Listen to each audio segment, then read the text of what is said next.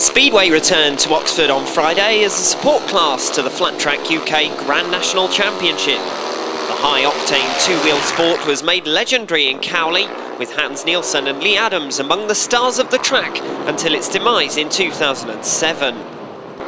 But the bikes were back at Sandy Lane for a series of demonstration races, with Premier League stars Kevin Doolan and Carl Wilkinson, the top stars, battling for the #1 spot. Yeah, it's good to be back at Cowley. I mean, it's such a shame that we can't use this venue regularly in league racing, but hopefully this generates a bit of interest. Doolan races regularly for the Ipswich Witches in the sport's second tier, while Wilkinson races for the Middlesbrough-based club, the Redcar Bears.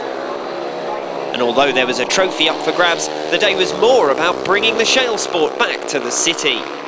It's not the biggest of tracks, but there's plenty of room. You know, the straights are a little narrow, but you know, coming off the corners, there's plenty of room to run deep, cut back.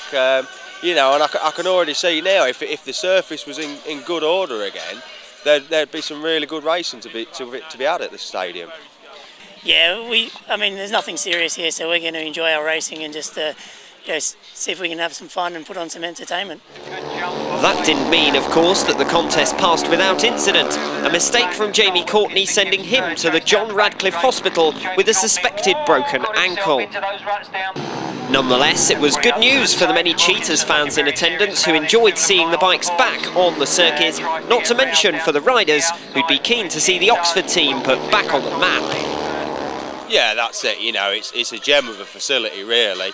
And you know, it'd be a shame to leave it sat here unused. Admittedly, the track wants a little bit of work, but it's been left a good few years now, and I think if the right people can get in with the right owners of the stadium, the track can soon be rectified.